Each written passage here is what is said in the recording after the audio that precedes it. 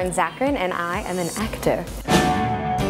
If you wanna be with me, baby, there's a price to pay. I'm a genie in a bottle.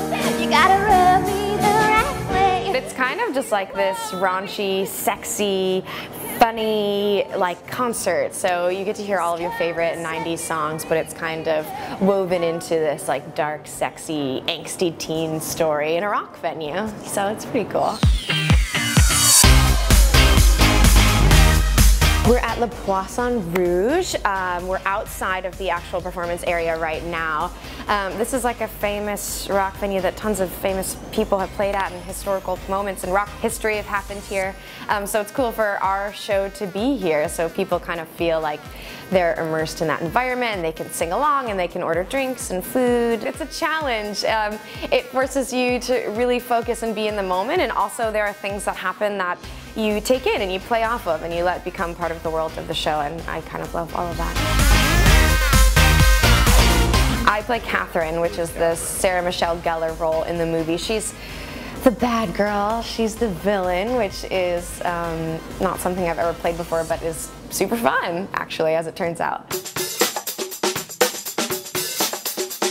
I did a reality show, which, you know, some people have opinions about entering the business that way.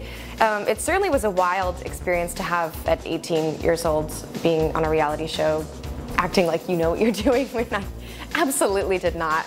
But I would say without that experience, I probably wouldn't have had a lot of doors open to me. So even though it was unconventional, I'm grateful that I had that opportunity.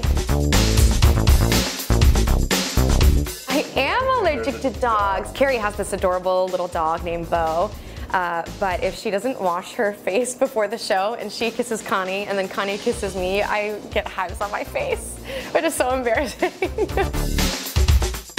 I grew up in Rochester, Michigan, which is like an hour north of Detroit, and there's nothing exciting there. Once you go to somewhere in New York, you don't go back to Michigan. Don't tell my mom I said that.